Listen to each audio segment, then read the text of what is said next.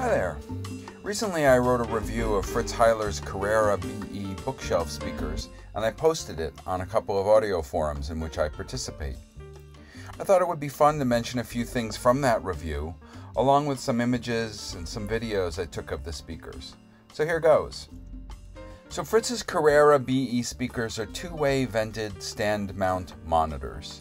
They measure 16 inches in height by 9 inches in width and 12 inches in depth, and they feel really solid at 30 pounds each. They have a frequency response of 36 Hz to 40,000 kilohertz, and an impedance of 8 ohms and a sensitivity of 87 decibels. They have two excellent drivers, a 7-inch paper cone scan-speak revelator, and an SB Acoustics Satori beryllium dome tweeter. On the back, there are quality binding posts and an ample bass port. So, thing about Fritz is he's really a master with speakers crossovers. His designs feature an acoustic reality serial crossover without any resistors or capacitors in the circuit with the dome tweeter. And Fritz has devoted a lot of time doing trial and error to make the frequency handoff between the drivers as seamless as possible, and to my ear, Fritz's speakers accomplish this brilliantly. There really is a musician behind his speaker design. So before talking about how they sound, it's worth mentioning that Fritz's crossover designs allow them to be really well driven with a variety of different amps. They have a listed recommended power that runs as low as 8 watts and goes up to 200 watts RMS without clipping. To my ears, they sounded excellent with solid state. I tried them with all tube and with a hybrid of tube and solid state amps. I used a 60 watt Quicksilver tube amp, and I used an extolled 120 watt solid state amplifier. I talked with Fritz, and he told me that these speakers can perform as well with 8 watts on a 300B amp because of the simple efficiency of the series crossover design. And I think if you look around and see some other reviews of Fritz's speakers, you'll see a variety of different people reporting this as well. So what this means for the average person is that sensitivity and impedance of speakers, at least in Fritz's case, do not tell the whole story. If you have a lower powered amp, including a tube amp, these may be very musical alternatives for you. So I spent about 6 weeks with the Carreras, and I put a detailed write-up at the Audiogon forum, and you can read it there if you like. So today I just want to relay a few key impressions. About the placement of the speakers, well, it's not extremely fussy. I found them to work best for me in my space at about 8 feet apart from one another, and then another 8 feet away from where I was listening. Now, as far as listening goes, the speakers did everything well. Complicated music or complex musical passages are often tricky for speakers to sort out.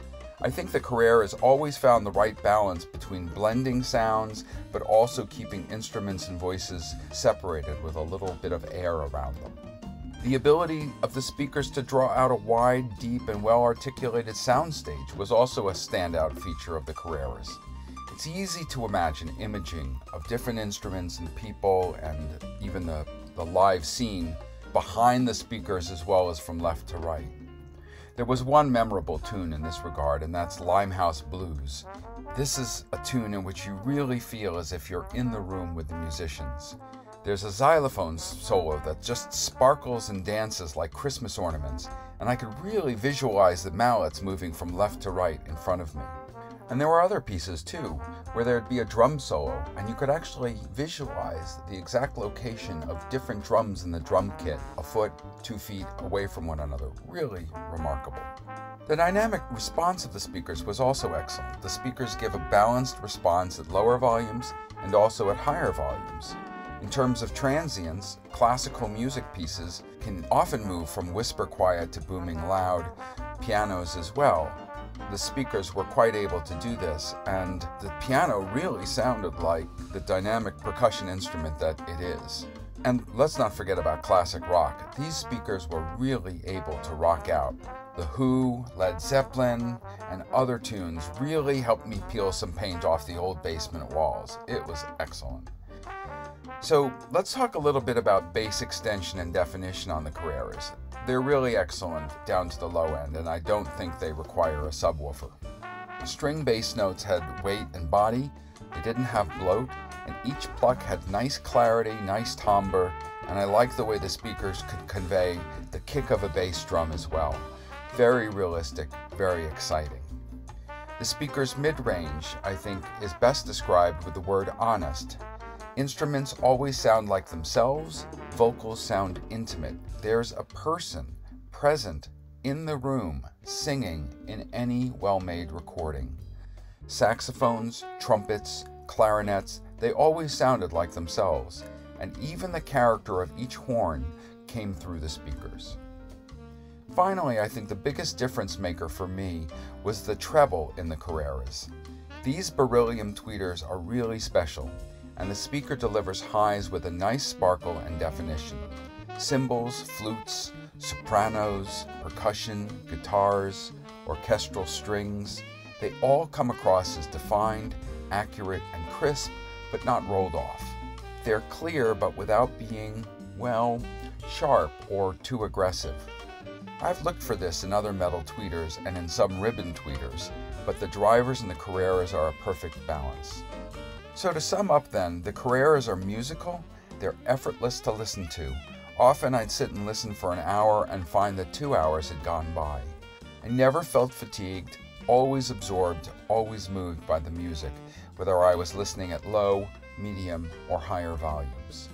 And while yes, these are two-way box speakers, once they're positioned correctly, which is not that hard, they really disappear from the scene and they create a rich field full of musical events. So I think that the Fritz Carrera speakers represent a good value. They're sold directly, mostly, and so there's no dealer or distributor cut, and they can be tried at home. These are definitely worth consideration, even with speakers at twice the price. Anyway, that's the end of the review. I hope it was worthwhile for you, and I hope you enjoyed listening, and I hope you go check out some Fritz speakers if you're in the market.